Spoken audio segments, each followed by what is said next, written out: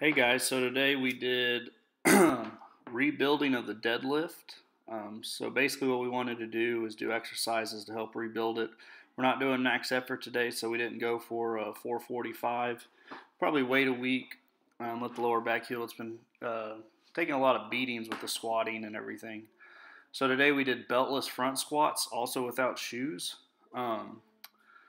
The reason we don't wear shoes is to work on our ankle flexibility. When you wear a heeled shoe, it doesn't work your ankle flexibility as much. It'll let you get to depth easier, so I wanted to work on some flexibility there.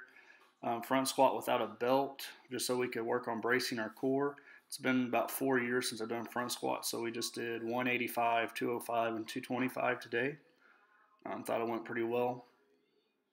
Trying to go extra deep and bracing the core. Then here's 225 here.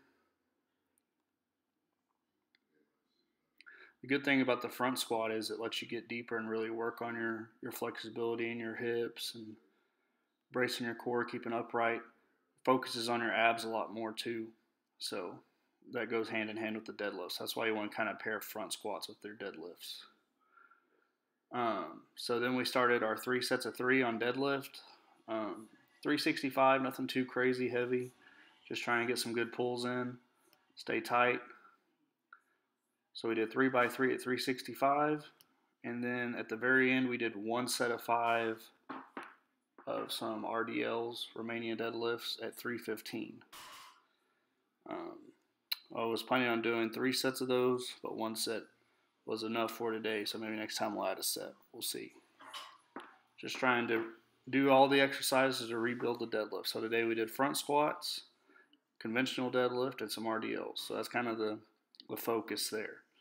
And then a couple days we'll squat again, and then after that we'll do a max effort deadlift day. So that's the plan. See y'all.